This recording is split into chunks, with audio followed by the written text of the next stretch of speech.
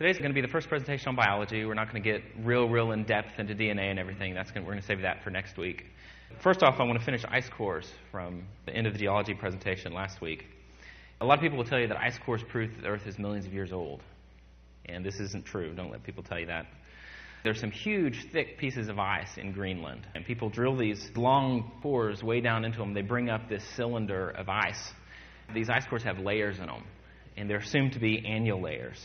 So they're assumed to be summer, winter layers. In the summer, the ice melts, and it gets a little bit more dense, and it forms a different color. And then in the winter, the ice is less compacted.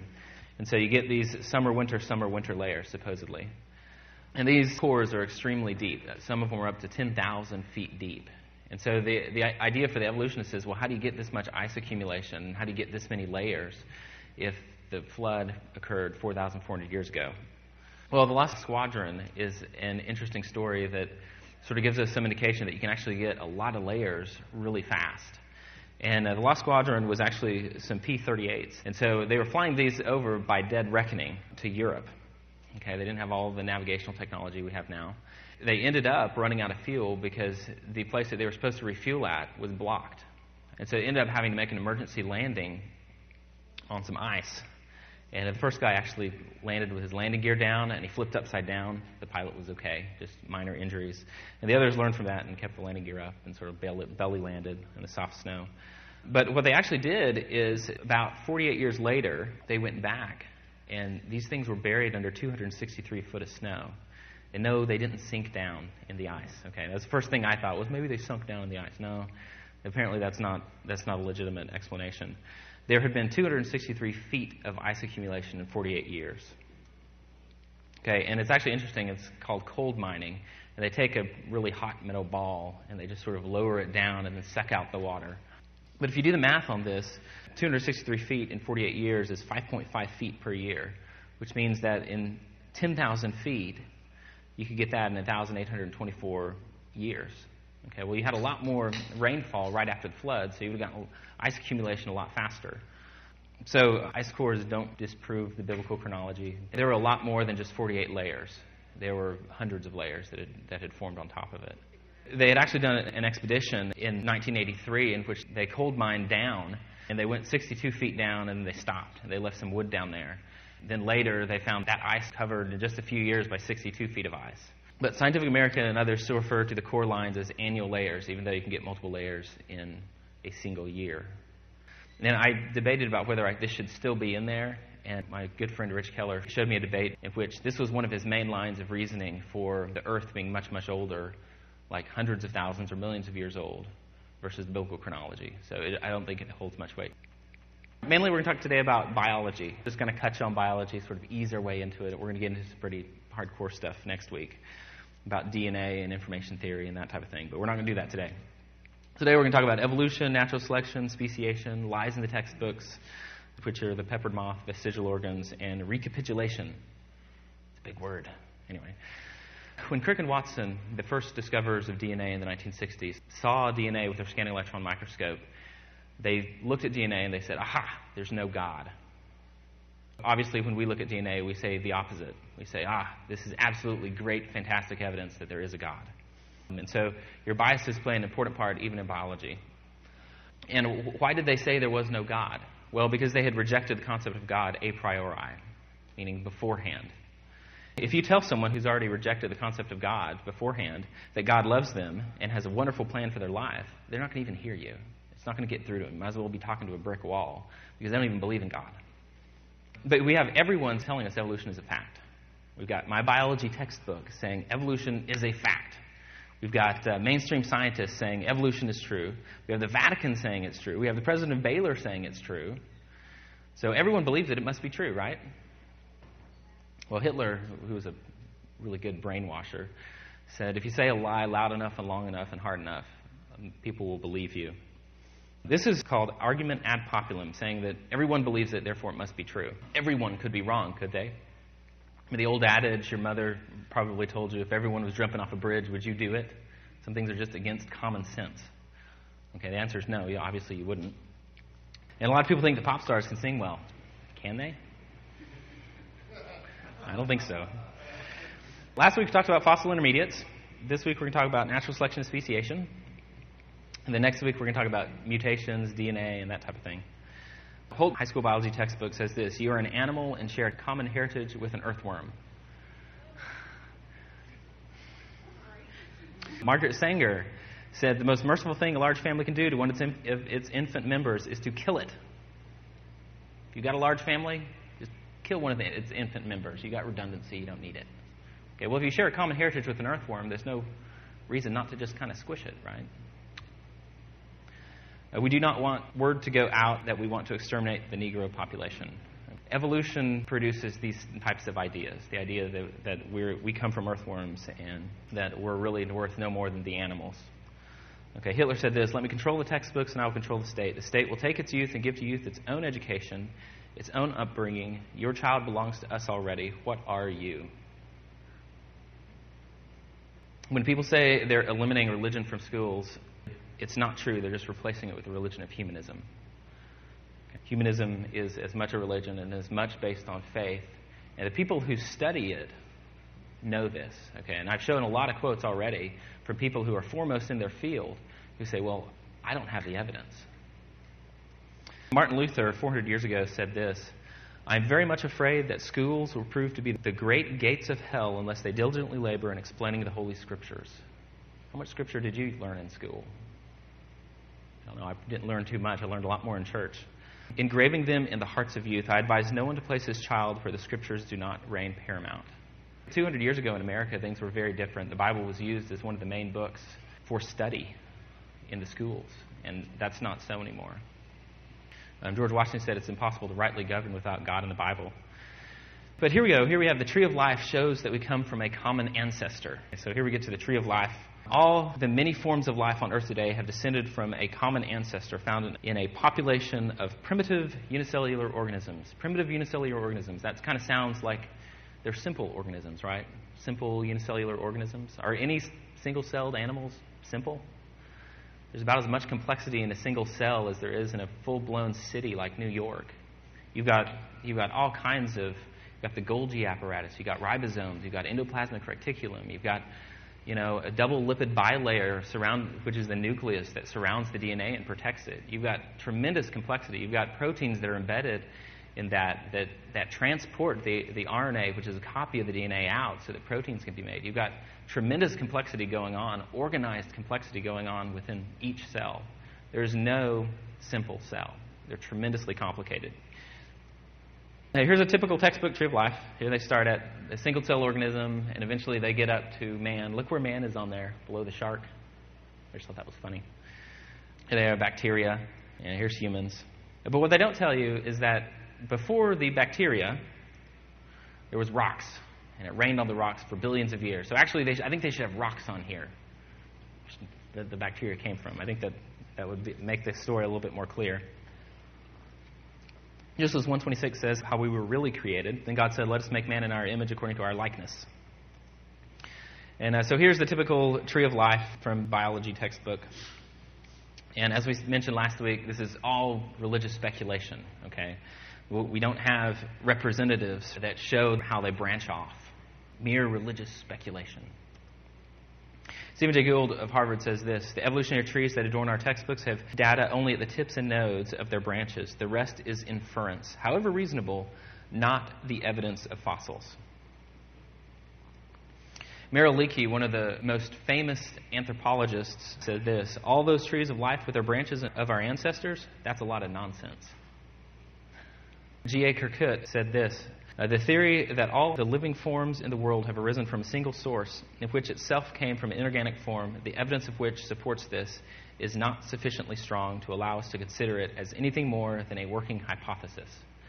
And I remember I was sitting in biology class next to Marilee Gardner, and I was asking the professor, my high school biology class, I said, well, if you have thousands of, quote, bad mutations passed along to the children for every one, quote, good mutation, how do you ever get an accumulation of good mutations? It seems like the bad mutations that are passed on outweigh the good ones, which was a legitimate question because we were talking about that subject, and I tried to relegate my questions to things that were applicable to the lesson he was teaching. And Marilee turns to me and she says, well, isn't evolution true? Hasn't it been proven true? And I said, oh, no, it's just a theory, which really chapped his hide, but it is true. This calls it a working hypothesis, and I think that works as well. Okay, inorganic form, a rock. That's what they don't tell you. I thought evolution was a fact. Seems like everyone calls it a fact. It's brainwashing when books do this. A lot of times people confuse evolution. What evolutionists will do when they're talking with you is they'll get you to believe in natural selection, which is actually biblical, and we'll talk about that in a minute. And they'll say, see, now that you believe in natural selection, you've got to believe in evolution. No, you don't. Natural selection and speciation is not evolution. Okay, British Museum of Natural History. They've got a great Brainwashing 101 series that they've put together here. It's called The Origin of the Species Exhibit. They have this on there. It's a direct jab at the creationists. It says, before Charles Darwin, most people believed that God created all living things in exactly the form that we see them today. This is the basis of the doctrine of creation.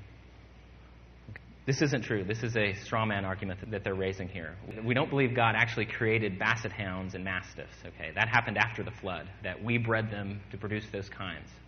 The genetic material God programmed at creation to produce those, but they didn't actually exist in that form at creation. And then the next plaque says this: Darwin's work supported the view that all living things have developed into the forms that we see today by a process of gradual change over very long periods of time. This is what is meant by evolution. Okay, fine. So then the next plaque shows dogs. Okay, there are different kinds of dogs. The next plaque shows horses. We've got different colors of horses. Got different kinds of butterflies. We've got different rabbits, lots of rabbits. We've got ducks. We've got flowers. See how they look a little bit different there? Okay, and then we get to the weasels. And I don't know what this is trying to show here, but when weasels breed together, they produce more weasels like themselves. Okay, I'm not making this up. This is at the museum. That's very scientific. It's been done. I can't argue with that. I don't know how it proves evolution, but I can't argue with that. But what we're seeing here is variation within a kind. We're not seeing one kind changing from another. We're not seeing a weasel turning into a dog and a dog turning into a horse. We're seeing variation within a kind that's perfectly biblical. God programmed robustness into his creation for a reason. And so this is not evidence for evolution. This is variation within a kind. What they said at the beginning, if you remember, when they said that we believe that God created everything in exactly the form we see them today, they're actually talking about the top plot there, which is called the creationist lawn. Okay, and that means that God created 250 different kinds of dogs, created hundreds of different kinds of horses, created, all the different animals in exactly the form we see them today. What we actually believe is the second plot there, which is the creationist orchard, which is God created the original kinds, and then he said, go and populate the earth. And when they left their geographic regions and they became isolated from each other, and you see this on islands really well, you see some really unusual animals on islands. Well, it's only because they've been isolated from each other. Natural selection has killed off some of the traits, and you actually end up with animals that are of the same kind that look different than other animals. Okay, but all the genetic material was there at creation. There's no new genetic material being produced, no new information being added to the system. I was there first. They came on that couch and sat beside me. But anyway, this is variation within a kind. You can get basset hounds, mastiffs, Great Danes, whatever, Bichon Friches, and all that from male and a female. Equivocation is what evolutionists try to do. And they're switching the meaning of a single word partway through the argument is what it means. Here, underneath evolution as a fact, it says, why do scientists consider evolution to be a fact? In this section, we look at 5 compelling lines of evidence: fossils, traces of evolutionary history in existing organisms, continental drift, direct observations of change, and the experimental production of new species. And they say, well, if you believe in any one of these 5 things, then you've got to believe in evolution. This is called equivocation. People do it with natural selection. Well, if you believe in natural selection, then you believe in evolution. No, that's not the case. Kenneth Miller wrote a book, Finding Darwin's God. He said, there's no doubt that if you jump up into the air, you will end up on the ground below. It makes no difference whether you understand or even believe in gravity. What goes up must come down. Just as definitively, life on Earth has evolved and is continuing to evolve all around us all the time. Why don't you give actual evidence instead of just equivocating it with the law of gravity? So the word evolution has many meanings, only one of which is scientific. Okay, cosmic evolution, origin of time, space, matter, aka the Big Bang. Chemical evolution, origin of elements of hydrogen. Stellar and planetary evolution, origin of stars and planets. Organic evolution, origin of life. macroevolution, changing from one kind of animal to another. And then there's microevolution. Okay, this is variation within a kind. The first 5 are historical. We can't actually do experiments and prove that they actually happened in our past. They deal with events in the past that are unreproducible. And Dr. Sarfati suggests not to use the word microevolution. Technically, it's right. It means variation within a kind. But when you're talking to someone and you say, yeah, I believe in microevolution, variation within kind, then they'll come back and say, well, if you add up a bunch of micro things, you actually get a macro, and so you can get kinds changing. Okay, and it takes quite a bit of effort and struggle to explain why that's not the case. I think it's better just to say variation within a kind. That sort of clears up a lot of the problems with using the term microevolution. But technically it's right. It's a fine term to use, technically. The first 5 are actually historical science, okay, not empirical science.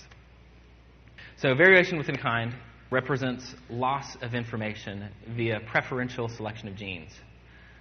This is sort of artificial selection. This really isn't natural selection. But they artificially breed these dogs to produce poodles. And that thing there, I think, the bottom one on the right won the ugliest dog competition one of those years. And it's one of those hairless breeds. Poor little guy. It's not his fault. The entire creation's been frustrated. So just to kind of explain natural selection, if you have 2 dogs, one has a gene for long hair and short hair, and the other dog has a gene for long hair and short hair, and they have 4 puppies, statistically speaking, you get a short hair dog, which would have short hair. You could have a long hair, short hair dog, which would have medium length hair. You'd have 2 long-haired dogs. What if these 2 died out? Could you ever produce a short-haired dog from these?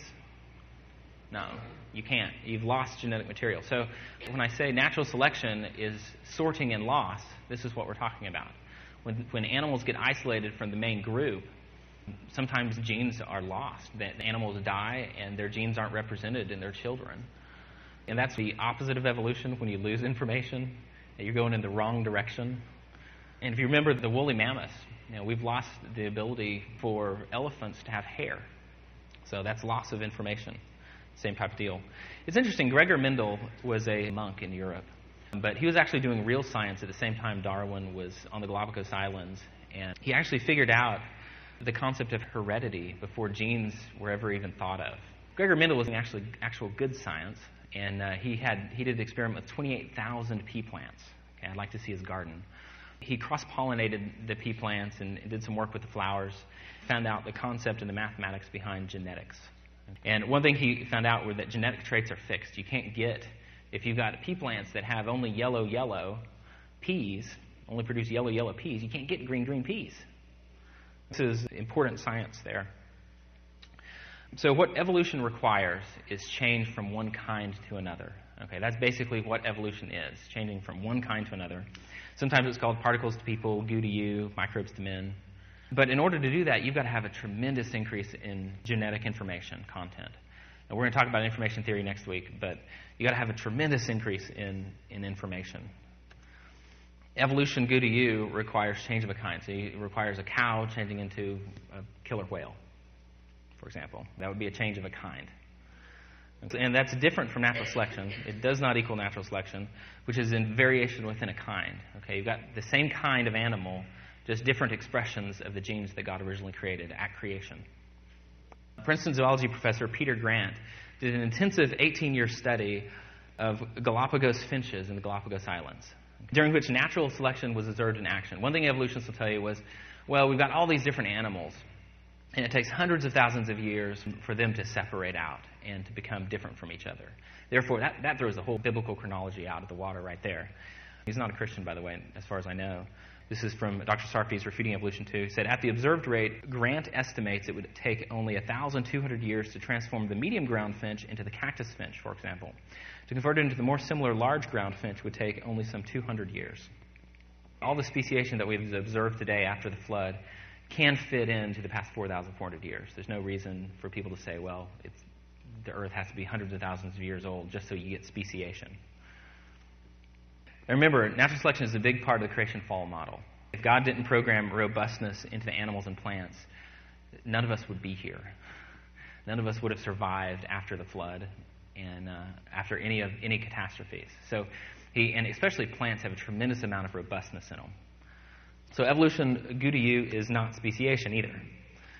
Carolus Linnaeus, a creation scientist, founder of the science of taxonomy, remember kingdom, phylum, class, order, family, genus, species, from 6th grade maybe not. He was trying to determine what the original created kinds were that God created. What organisms today represent the kinds God created in the beginning. He defined a species as a group of organisms that could interbreed among themselves, but not with another group. Genesis 1:11 and 12 says, Then God said, Let the earth produce vegetation, seed-bearing plants, and fruit trees on the earth, bearing fruit with seed in it, according to their kinds. And it was so. So we have the trees and the plants always reproducing according to their kind, according to Genesis. The earth brought forth vegetation, seed-bearing plants according to their kinds, and trees bearing fruit with seed in it according to their kinds. And God saw that it was good. When the Bible repeats a phrase over and over again, it means it's important. Okay? Things are supposed to reproduce after their own kind. And that's what we see happening. Genesis 1:20 and 22. Then God said, Let the waters swarm with living creatures, and let birds fly above the earth across the expanse of the sky. So God created the large sea creatures and every living creature that moves and swarms in the water according to their kinds. Every winged bird according to its kind, and God saw that it was good. Genesis 1:24 and 25. Then God said, Let the earth produce living creatures according to their kind, livestock, creatures that crawl, and wildlife on the earth according to their kind. And it was so. God made the wildlife of the earth according to their kind, the livestock according to their kind, and creatures that crawl on the ground according to their kind. And God saw that it was good. So we have everything reproducing according to its kind. The wolf to poodle is just loss of information. Speciation is the loss of information. It's not good to you. Speciation supports the idea of created kinds. It's a way to get the diversity that we see around us without evolution. Okay, artificial speciation is not evolution. Here was one of the famous examples of speciation that we have, in which they took some flies. They actually fed starch to one group of flies, and in 8 generations, the starch turned light brown. They fed maltose-based food to another group of flies, and they turned dark brown. And 8 generations later of feeding them this, they stuck them in the same cell together, and lo and behold, they don't breed with each other. Okay, they don't look enough alike to breed. Okay, well they call this speciation. Okay, I don't think anyone would call this evolution at all. So speciation is not evolution. Don't let someone say, well, because you believe in speciation, you've got to believe in evolution. That's not true. Beyond that, we have zedonts, ligers, and wafins, oh my. So zedonks, a zebra and a donkey had a child, and it kind of has stripes, it kind of doesn't. Kind of looks like a donkey, but not really. Just kind of a mix-up. We have wafins. Kilmaloo was born on May 15th, 1985 at Sea Life Park. They had an open water show, and they got a false killer whale and a dolphin shared the same water tank. And they basically, surprise, had a baby together. And it ended up being half false killer whale, half dolphin. Doesn't really look very much like either one of them. So they're obviously the same kind. We have ligers, leopons, jaglions, tigons, jagleps, jaguleps, lay jaguars, lepjags. These are all combinations of cats, obviously, but most of these are not fertile at all, except there was one tigon one time that was able to have fertile offspring, but it was very sickly. When animals get isolated from each other for long periods of time, something happens to their genetics, and they're not as compatible with each other as they once were at creation. The entire creation's been frustrated. So you get bad things happening, and most of these are not fertile. The liger is kind of interesting. It's about twice as big as a male. It's about 900 pounds. It's an enormous cat. The biggest cat we have is a liger. Buffalo and a cow look pretty different, but they're actually of the same originally created kind. And actually, a buffalo can be breeded with every American cow, every cow, and produce fertile offspring. So they're obviously pretty genetically close. So they haven't been separated that long. You get some kind of strange-looking ones there with the white on its head. Then we have a pizzly or a griller bear. It's a half polar bear, half grizzly bear. They usually, probably because of geographical differences, don't come into contact with each other this much. But this was actually one they found in the wild that they shot down. And it ended up being sort of a hybrid between them. So God created things according to their kind and told them to reproduce according to their kind. Evolution requires animals to change from one kind of animal into another and therefore cannot be biblical. Number 3, animals changing from one kind into another requires new information in the form of DNA. We'll talk about that next week. And natural selection and speciation is not evolution. And a natural selection and speciation produces sorting and loss of information, which is the opposite of evolution. Okay, evolution requires new information to be created so that you can get an increase in complexity and a progression upwards. Last thing we're going to talk about is the world's best fairy tales that are in your science textbooks. We're going to talk about peppered mouth, vestigial organs, and recapitulation. Here's the peppered moth. International Wildlife Encyclopedia says this. This is the most striking evolutionary change ever to have been witnessed by man. And Isaac Asimov, vice president of Mensa, the genius club or organization, said this. One of the arguments of the creationists is that no one has ever seen the forces of evolution at work. That would seem the most near irrefutable of their arguments, and yet too, it is wrong. In fact, if any confirmation of Darwinism were needed, it is turned up in examples of natural selection that have taken place before our eyes. A notable example occurred in Darwin's native land, in England. It seemed the peppered moths existed in two varieties, a light and a dark. And then he goes on to explain the peppered moth story and how somehow, because natural selection is true, evolution is also true by equivocation. As vice president of Mensa, he should have had a little bit better logic, I thought. So the way the story goes, before industrialization, he had lichen that grows on the trees, and his lichen was light-colored. And so supposedly the moths would rest on this lichen, and there were two types of moths, dark and light. And the dark ones would land on the lichen, and birds could pick them off because they could see them. And the light ones would land on lichen, and they'd blend in so the birds couldn't see them, supposedly. Well, Industrial Revolution happened, and soot covered the lichen. I think the lichen died. And all of a sudden, the dark-colored moths had an advantage, and so they weren't picked off, and the light-colored moths were picked off. Okay, that's the way the story goes.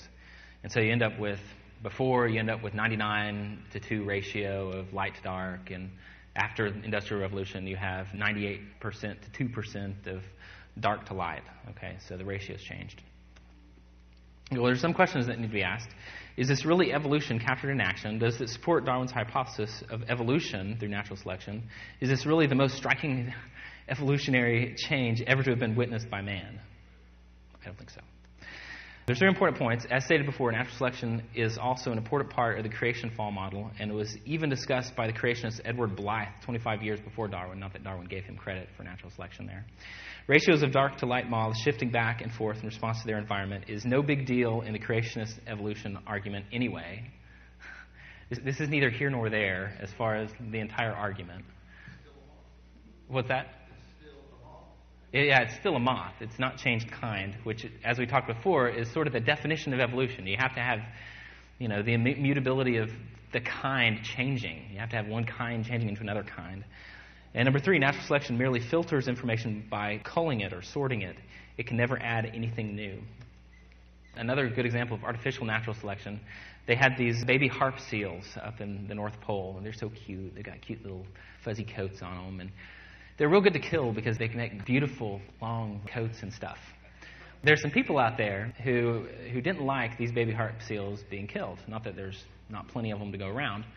So they went out there with some red spray paint and spray painted them red and thought, we've saved them. And the polar bears can now spot them from a mile away and ended up decimating the baby harp seal population, far more than what the people who were trapping them before. Well, that's artificial selection. That is, something changes, they're no longer suitable for living in that environment, and they die. Neither is evolution. Baby harp seals were not evolving into whatever just because they were spray-painted red.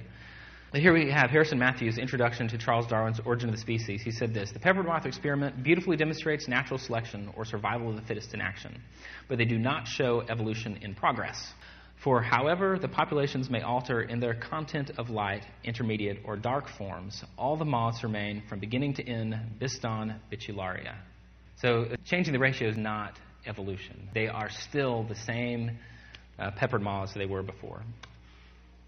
Okay, to add insult to injury, peppered moths do not rest on tree trunks during the daytime.